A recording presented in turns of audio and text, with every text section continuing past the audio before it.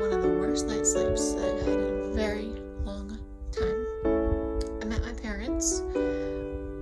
Got about 6 hours of sleep. That was broken up by a dog barking. My dad was admitted to the hospital straight from his cardiology appointment yesterday. Wasn't able to breathe. Just found out this morning that he has pneumonia on top of everything else. So he's fighting. Today's an easy bike. So yesterday I did a run and planks, and good gracious, I have core to work on. So today'll be a nice easy spin. That'll be good. My heart rate monitor is brand new, but I bought it 4-ish years ago. Never ever even used it. So apparently, thanks to YouTube, there's these little batteries called 2032s that are supposed to be changed actually only every couple of years, but it's been a couple of years. So my heart rate monitor wasn't working yesterday. Spent way too much time trying to sync it, then thought, maybe it's a battery, just because it's so old, even though it's never used, so it's kind of brand new. But anyways, put in my heart rate monitor, or put in my new battery, and it's working beautifully.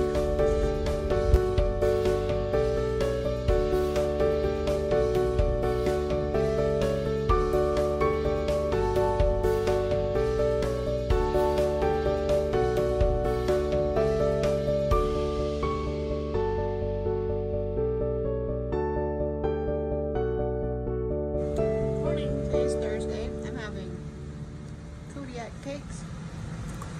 My dad is still in the hospital. Yesterday they diagnosed him with a pleural effusion, and today he's going to have the thoracentesis.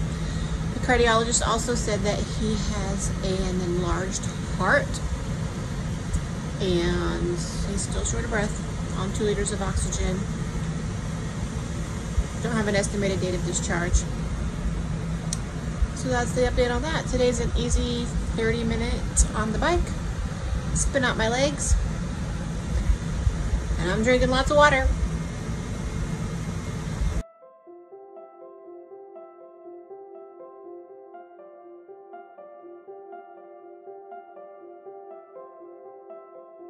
Today we are doing a run analysis at the Clovis West track.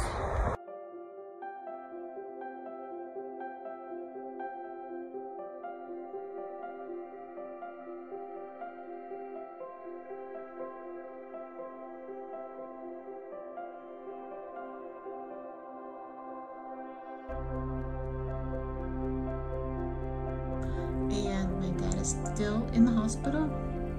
He has fluid around his heart and lungs. He is not responding to antibiotics. He has a lot of pain, still has a lot of shortness of breath. They are trying a new medication over the weekend, and if it's not effective, then they will drain the fluid around his heart on Monday. He still has amyloids are still an issue. He has not been sleeping because of the pain, and he's on 2 liters of oxygen.